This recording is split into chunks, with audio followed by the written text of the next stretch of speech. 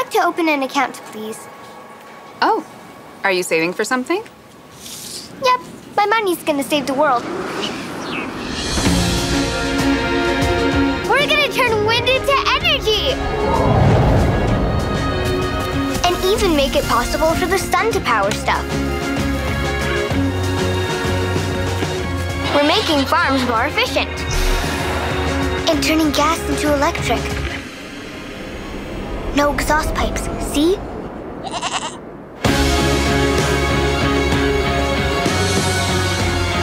We're doing all that. We sure are.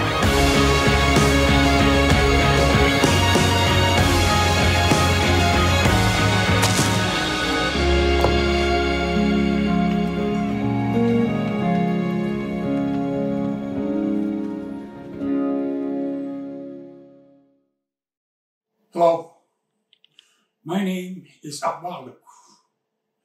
People down south call me Michael Kusugak. And we are Inuit.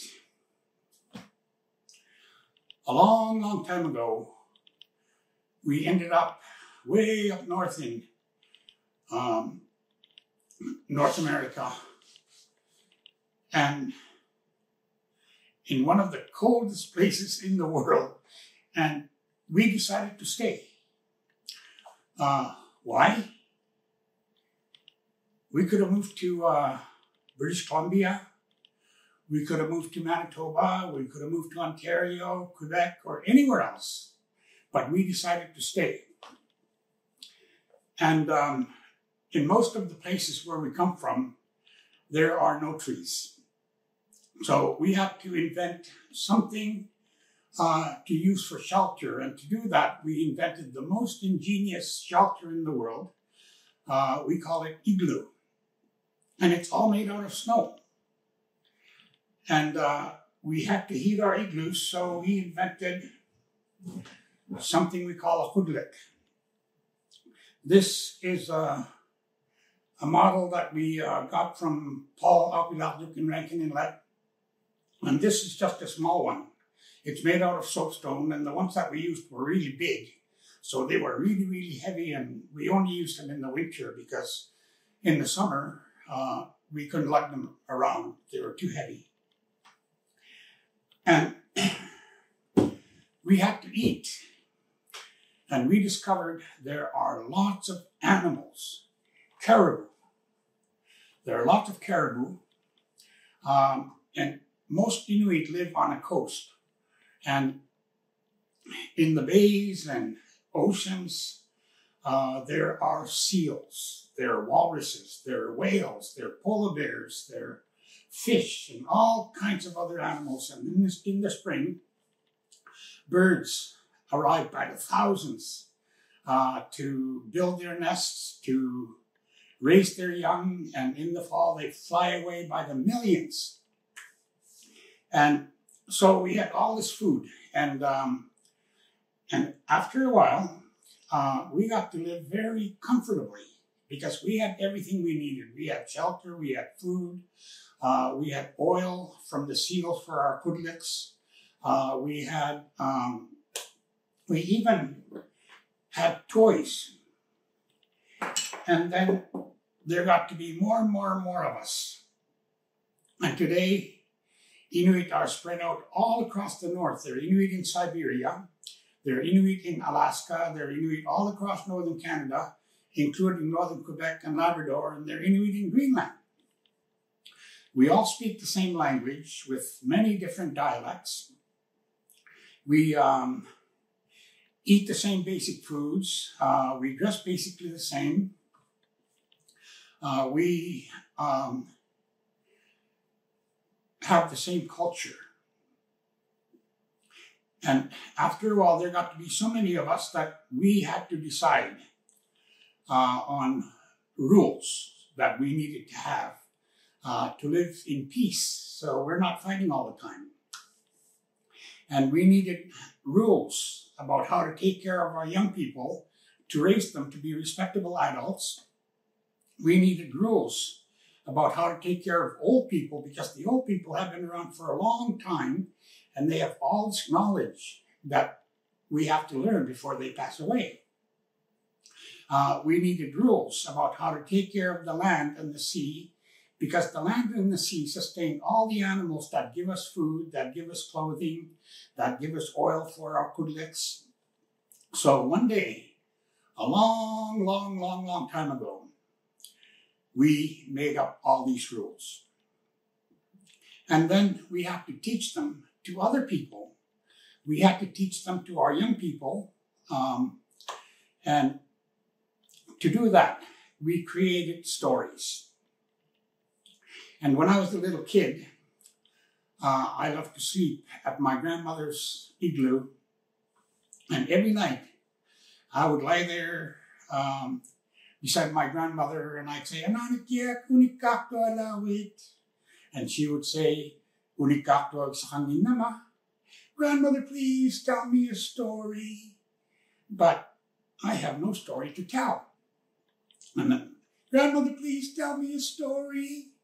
But I have no story to tell. And after I asked her many times, she would say, "Okay, settle down and I'll tell you a story."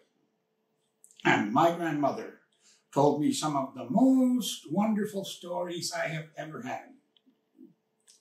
When I was a little kid, my most favorite story was the one that goes, "Ananikyari yoki magtawyuk, kupano gunung migoy galayak tawyuk, palatatatayuk." It's a story about a little kid and her grandmother, and they got left behind all by themselves in their igloo, and then a little bird came, a little white bird, a snow bunting. It broke the window, it said palatatatayuk, which flew away. And that was the story. And I really loved that story, and I would ask my grandmother to tell it to me over and over until she got tired of it. And then I would have to ask her again, "Ananikia, kunikakto alawit." And she would say, "But I have no story to tell." But of course, my grandmother always had lots and lots of stories to tell.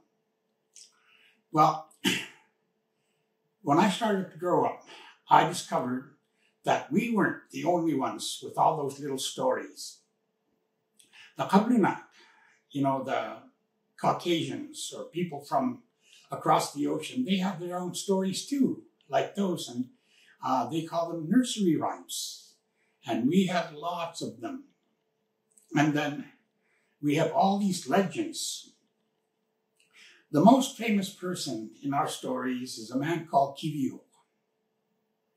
My grandmother said Kiviok was born a long time ago, so long ago that he was the very first person on earth.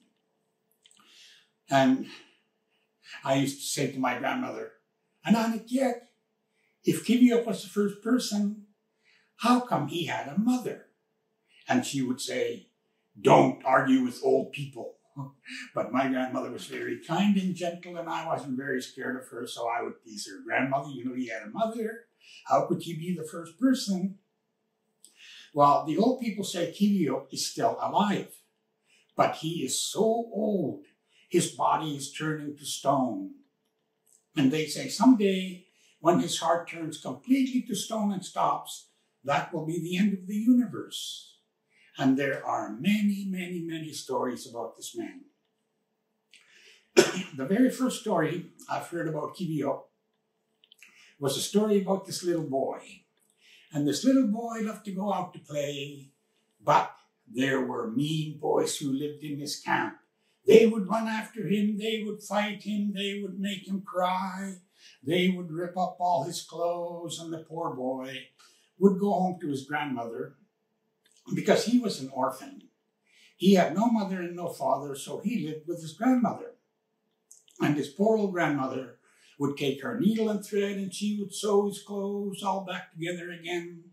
And the little boy would put on his clothes, he would go off to play. The mean boys would run after him. They would fight him, they would make him cry, they would rip up all his clothes, and his poor old grandmother had to sew them all back together again. One day, when the little boy came home, there was a little seal that somebody had caught for them, and it was lying on the floor. His grandmother said, "I would like you to skin that seal." So the little boy took a knife. He started to skin the seal. His grandmother said, be careful, don't put any holes in the skin. So very, very carefully the little boy skinned the seal. And when he was all finished, his grandmother said, I would like you to take the seal skin and pull it over your head, and I would like you to put your head in that pail of water. There was a great big pail of water on the floor. So the little boy took the seal skin, he pulled it over his head so that it fit nicely, and he looked like a little seal. And then he took a deep breath, and he stuck his head into this pail of water. He kept his head underwater as long as he could, and when his lungs hurt, he lifted his head and he went, and his grandmother said, do it again. So he took another deep breath, and he stuck his head back into this pail of water. He kept his head underwater as long as he could, going like this.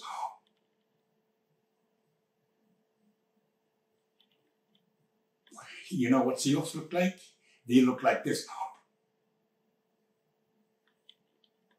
And he kept his head underwater as long as he could, and when his lungs were just about to break, he lifted his head and he went, and his grandmother said, do it again. So he took another deep breath, and he stuck his head back into this pail of water. He kept his head underwater as long as he could, going, and when he was just about to drown, he lifted his head and he went,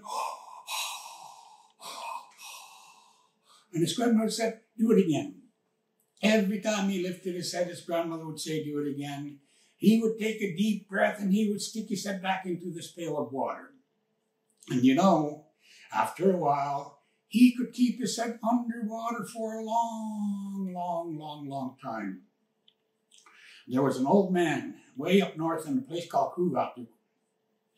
He told me that when he started putting his head underwater, he could keep it underwater, not for very long, but after a while, he could keep it underwater longer and longer and longer until he could move the sun. Have you ever tried to hold your breath until the sun moves? It takes a long time. And finally, his grandmother was satisfied that he could keep his head underwater long enough. And she said, I would like you to go down to the beach. And when you're walking to the beach, make sure nobody sees you. And when you get to the water's edge, I would like you to take the sealskin and pull it over your head and jump into the water and go for a swim and come up right in front of all your mean friends who are playing on the beach. And sure enough, all the mean boys were playing on the beach. You know, when I was a little kid, we used to play down on the beach.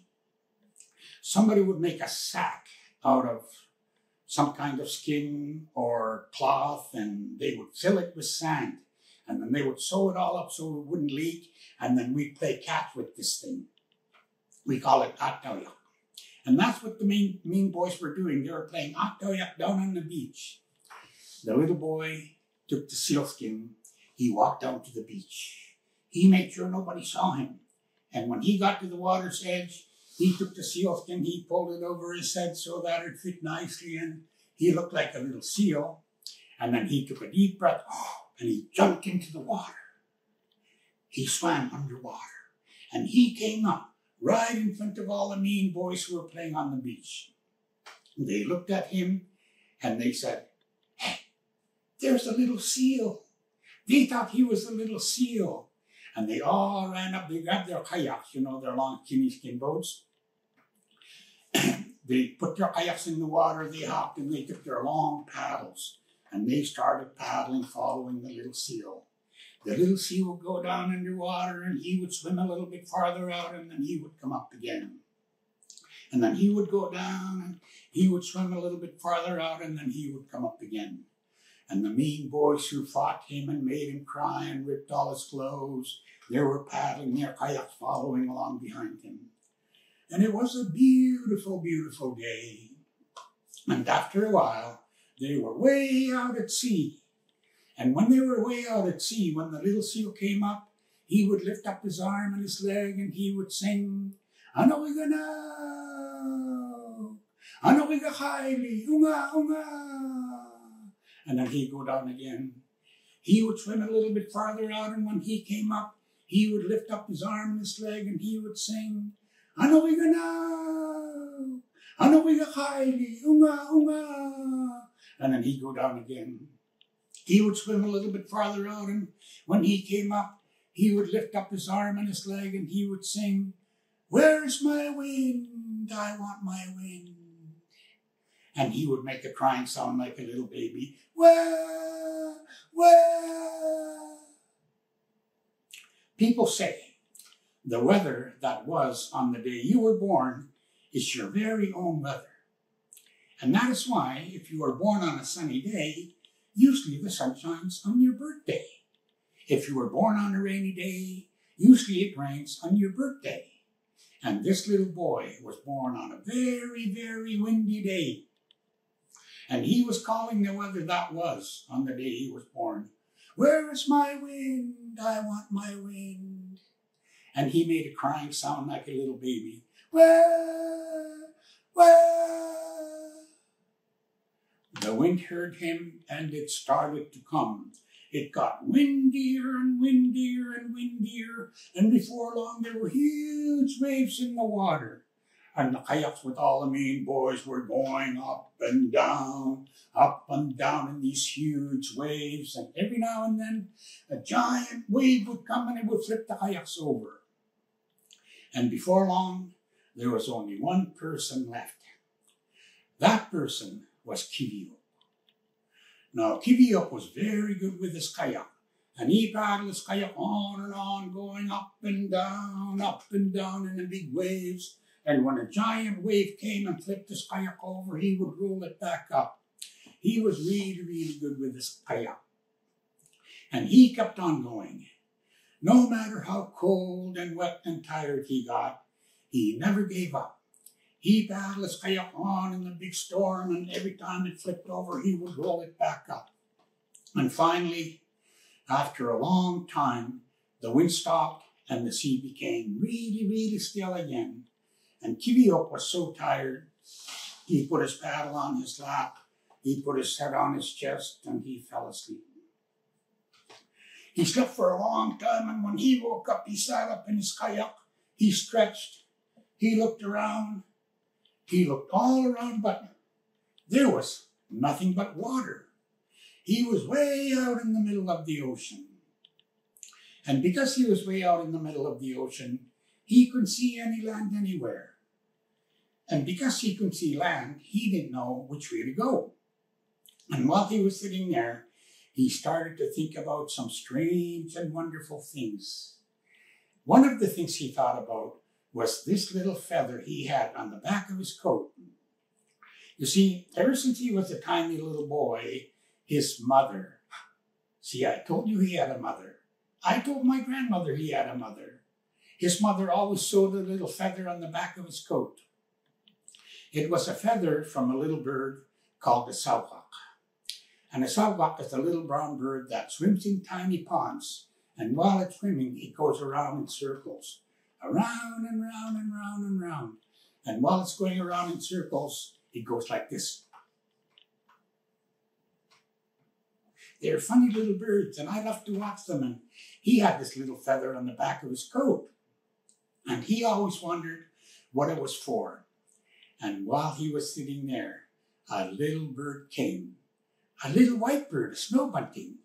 You know, that like that little bird that broke the window? It landed on his kayak. It looked at Kiviok and said, "Do you know which way to go?" And Kiviok said, "No, I don't know which way to go because there's nothing but water." And the little bird said, "Well, follow me." So he started to follow the little bird.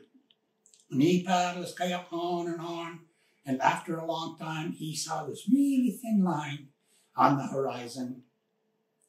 And he thought it was land. So he paddled his kayak toward it. But after a while, it disappeared, and Kiviok said, "It's disappeared again. It must have been a big wave."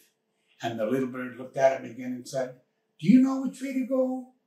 And Kiviok said, "No, I don't know which way to go because there's nothing but water." And the little bird said, "Well, follow me." So he started to follow the little bird again. And he paddled his kayak on, And after a long time, he saw this really thin line on the horizon, like a little piece of thread. And he thought it was land. So he paddled his kayak toward it. And this time, it did not disappear. It got thicker and thicker and thicker and thicker. And Kivio landed his kayak way over on the other side of the ocean in this strange place. And you know, when I was a little boy and my grandmother told me that story, for the longest time, I didn't know the story had an ending because I always fell asleep. You like that story? Well, you know, that is just the beginning of the story of Kivio. When Kivio ended up on the other side of the ocean, the very first things he came across were giant spiders, and they started to chase him, and he had to run away. And then he found a strange igloo. It had no top, and when he walked up to it and looked inside, there was a giant bumblebee sitting there. And it was cooking some strange stuff in a cooking pot. And Kivio had all these adventures with these strange creatures. And every time he got into trouble, a little bird would come, a little white bird. You know that little bird he had in the back of his coat, the little sauhawk, the little brown one? That was his magic bird. And his magic bird would send him a little white bird, and the little bird would help him. And he had all these adventures, and he got homesick, so he started traveling, trying to find his way home. And while Kivio was trying to find his way home, he traveled through every part of the north. So there are stories about him everywhere. If you go to Siberia, you can hear stories about Kivio. If you go to Alaska, you can hear stories about Kivio.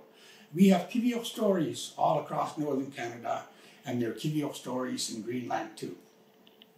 And those are the stories that I heard when I was a little boy. Thank you.